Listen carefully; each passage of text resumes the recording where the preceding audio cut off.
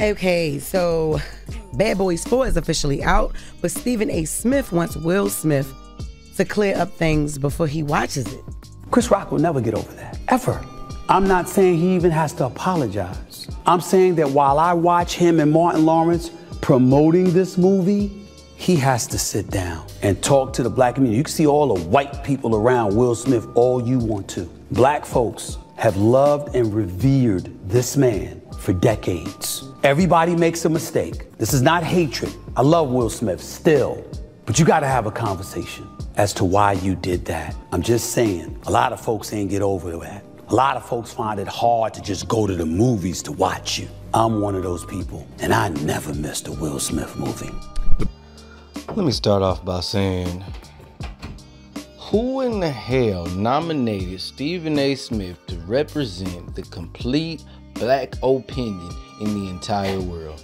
Honestly, so much time has went by that I don't give a damn about Chris Rock getting slapped. Because at this point, and as much time that went by, this motherfucker probably got therapy. And if he was gonna say something, he'd do something about it. And since he ain't did nothing about it, he might as well move and carry the hell on.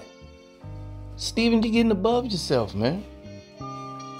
Like, are these the African Americans that you go to brunch with that's freaking telling you this bull crap? Because you can obviously see when it comes to Bad Boys 4, as a whole consensus, everybody's enjoying it and everybody's watching it. Hell, I wouldn't be surprised if Chris Rock made an appearance in it.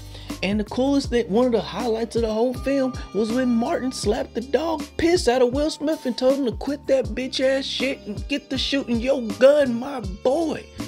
That was almost like subliminal foreshadowing.